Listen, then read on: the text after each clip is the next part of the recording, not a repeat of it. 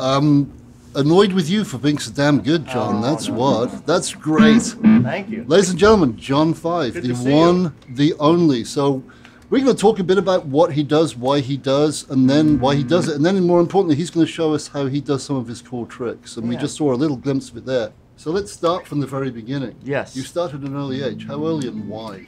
I remember it vividly. I was watching Hee Haw and loved Hee Haw because it was what Buck Owens, right? what we watched, and that's the reason I played Telecaster, because they were all like, you know, like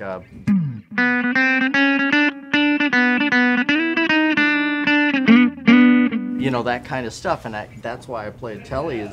And I was like obsessed. But then I saw this little kid playing banjo, and he had to be probably, I don't know, 12, and he was like,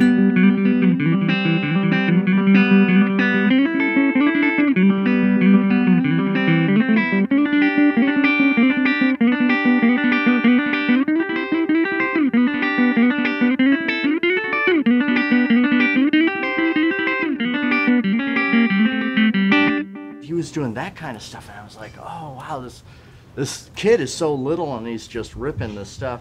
And that's what made me want to play guitar. But I swear to you, Nick, this is so funny. And I was so young, but I knew that girls didn't really dig guys playing banjo, because I always saw them with guitars. And I was like, well, I guess, you know, I should play guitar. So you play banjo and guitar, basically. Yeah, so I To a can play degree. banjo licks on the guitar. But it's really good. But you've managed to incorporate that successfully in some pretty hard driving stuff. What makes you get that weird meld of stuff? Because your influences include Eddie, Randy, Kiss, Yeah. Mr. Malmsteen, and then the Chet Atkins, the Django's, the banjo stuff. Yeah, I don't- How did you meld all that together? Because it's pretty eclectic, for want of a better word, but it works. You know, I hope it works, but I just love sitting at home and doing.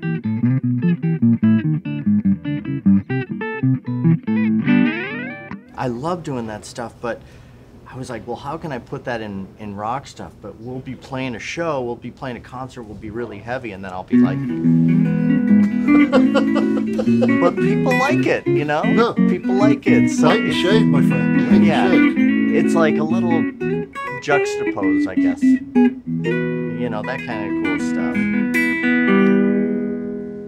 Those kind of cool licks. Yeah, in a minute we're going to do another video that's him playing a few licks for us to steal, that you can steal hopefully, and I'm going to learn. And then, That's right. No, I'm going to have you show them, then I'll scrap you and I'll pretend I wrote them and teach them to people, and they won't believe a think word. No. That'll be great. The thing that fascinates me about you is, if we look at your history, you've worked with Mr. Halford, you've Yeah. worked with Mr. Roth, you've worked with Mr. Manson, you're now with Mr. Zombie. Four of the hardest hitting frontmen in hard rock. Yeah. But when you go further back, I was at your house last year. You have a Rod Stewart platinum album because you right. wrote a single for Rod. Correct? Yeah. It's you know, I love Rod Stewart, and of course, you know, we all love Rod Stewart, and I love all this. I just am such a fan of music, but I got a chance to write, you know, a song for Rod, and it was just to be on the record, it was amazing. But it was a single, I know. and it That's was what's- his highest selling record since What, Maggie May or something? like Atlantic Crossing or something Wow. crazy, you know. Wow. Like, so I was like really proud of it, and really psyched to have that platinum record on the wall. Yeah. His wall is fascinating because it's a history of, he's worked with, I'm going to embarrass you now, Katie Lang, Wilson Phillips, Salt and Pepper, Leonard Skinner, Yeah. Paul Stanley, Ace Frehley. You're on Ace Frehley's record as well. Yeah. And most impressive of all, though, of everyone he's played with, in my opinion, he's associated with the Hoff, because you did some Baywatch stuff as well. didn't That's you? right. Yeah, I did a little bit of everything, like Ricky Martin and all. The Ricky Martin session was everybody was speaking Spanish, but you know, everything it's like just music, and that's what's so cool. You can just go in and just play music, and it's all good. And how did all this fall into place? Were you in the right place, right time, or did you just work really hard? And I think it was in the very, very, very beginning. I would do sessions, but I would do it for half of the pay of everybody else. So if there was a guy like a guitar session, and I don't care who you are, everybody wants to save money. And I would do it I would say, oh, how much does this guy charge? And I would do it for half of the price. And then I would do it really fast because they want to get the guitar stuff out of the way. And so I never stopped working, you know, because I was always getting work because they're like, hey, there's this dummy doing it for half of the price and for half of the time. So I was always working. So be a dummy, literally. Yeah, that's right. Making it in guitar by being a dummy. That's right. And it works, look. Do it cheaper than everybody else, and it worked. And your chops, what does it take just to maintain your level? I mean, how many hours do you have to put in a day, seriously? Well, I don't really, you know, whenever I'm doing something, and it's crazy. Like if you follow me on Instagram, I'm always playing. So I don't even know. It goes from like, I wake up, here's what I do. I wake up in the morning and I will play. And I'll play until the afternoon, and then I'll eat lunch, and then I'll play some more until I have to go, you know, pick up my son or do something like that. But I'm always playing guitar. And, you know, it's just what I do. Do you play anything particular, or you just mess around? Just noodle? You set yourself I'm goals? usually like writing, or I'll try to do like different stuff.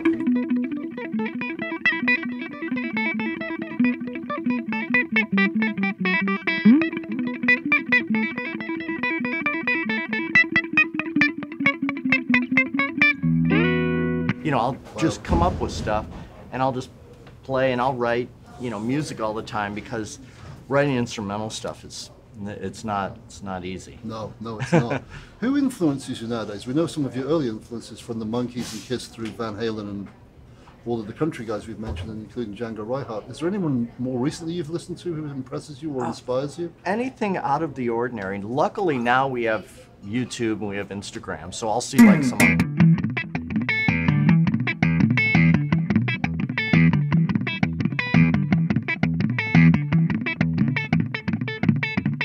I'll see people doing that, and I'm like, oh, that's rad, you know, let me learn that.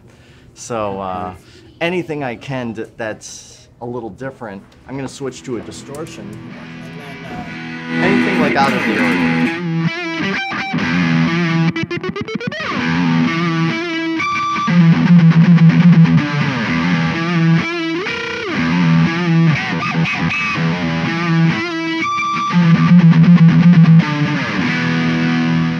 That kind of stuff that's different, you know. And how did you come up with there was just one very effective thing you did by just ramming the string down into the pickup. How did you discover that? Just messing I'll around? be watching TV, and then I'll just always have the guitar on, and then I'll just be like, I'm like, oh, that's really cool. So I'll be like,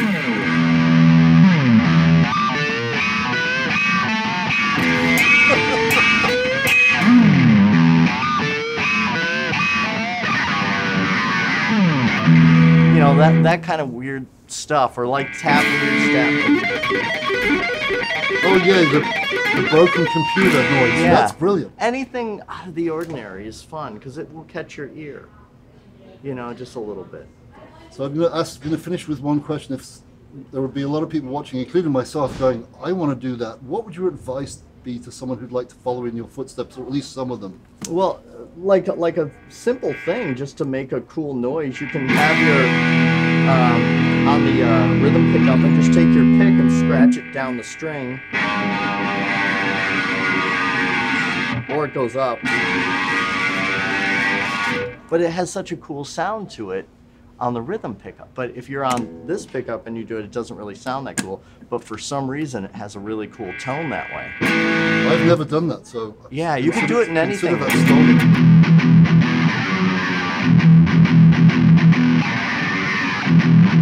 Or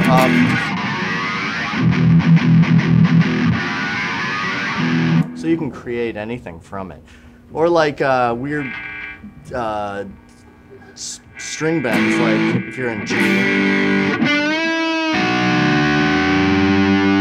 Cool.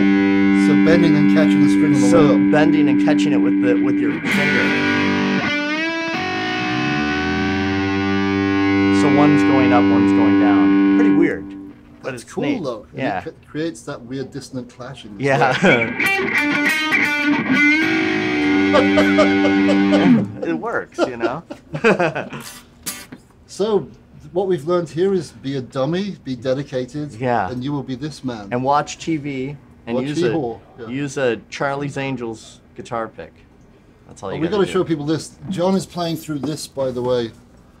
This is what everything's coming from. Yeah. So that's straight into this. Pretty amazing. Yeah, so, you don't need any expensive amps. I don't know how much this cost, but it was you don't need anything to just to do some playing. And you can, it's a fine sound.